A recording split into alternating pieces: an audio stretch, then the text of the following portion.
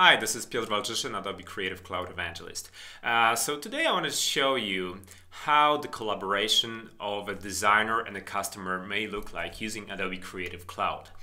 So in order to do that, I recorded this short little scene that will make it more clear, maybe. Alright, so let's imagine I'm a customer. I want to hire this local company called Piotr Designs to first design my new blog website and later on actually to build it. They claim to be very good company.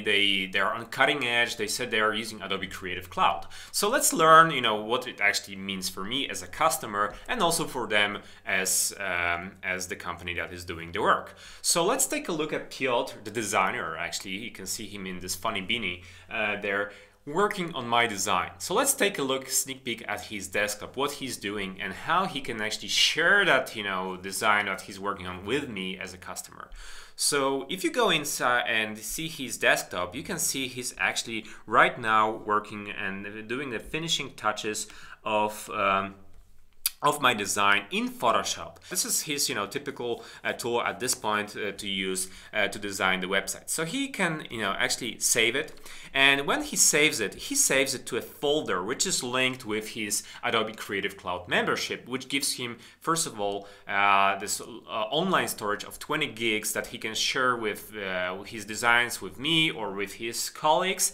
And also Adobe Creative Cloud membership gives him full access to Photoshop, Illustrator, any other tools that you can imagine from Adobe, the creative tools from Adobe. And those are not running in a cloud as it may sound, but these are tools that are running on a desktop. These are the desktop versions of Photoshop, Illustrator, and so on. And he gets that all through his membership, full membership in Creative Cloud. So he has Photoshop installed, other tools as well, but also he has this Adobe Creative Cloud connection tool installed, which actually links his online storage with the local storage. So if I go here, he created this folder out of me for the project that he's doing with me for my out of me blog, and you can see here we have a PSD file with the design of my website and also an Illustrator file with my logo of my blog. So it goes there. Now if he wants to share those two files with me, he can right click here,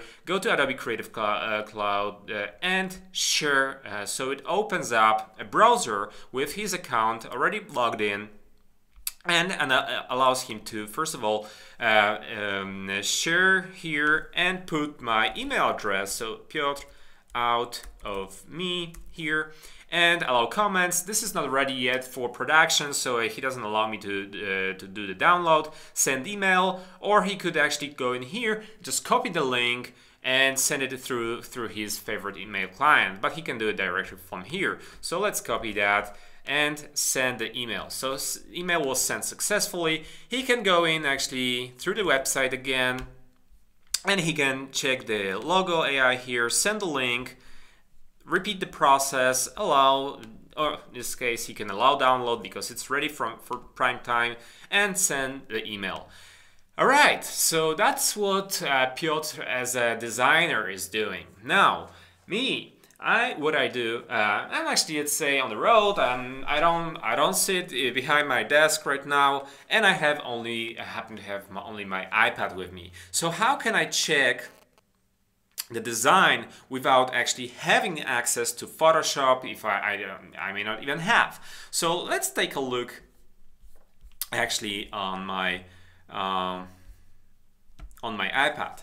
So I already received 2 emails right now, and you can see those here. So let's take a sneak peek on the link that he sent me through the first email.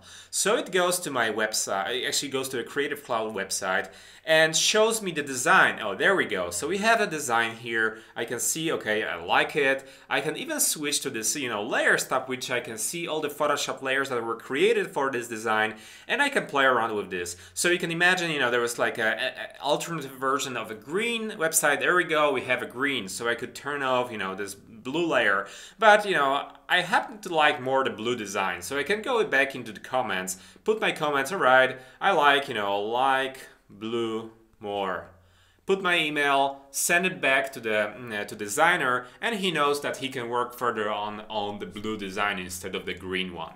All right, so you can see that that was very easy, very quick way of sharing. And the other cool thing, my mailbox, that it wasn't polluted with some huge image files, anything like this. I just got this simple link, and whenever the designer updates the design and saves it back into this folder, the design I see through this link I got, it will be automatically refreshed, so I can go back and see the progress as well. So that was very quick and I hope cool introduction into Creative Cloud and sharing options. And well, stay tuned for the second episode where I will show you a workflow between the designer and his colleague Piotr, the developer, where they can exchange the assets for my website, and the developer will be building my website further on as well. All right, so thank you very much and stay tuned for more. Bye.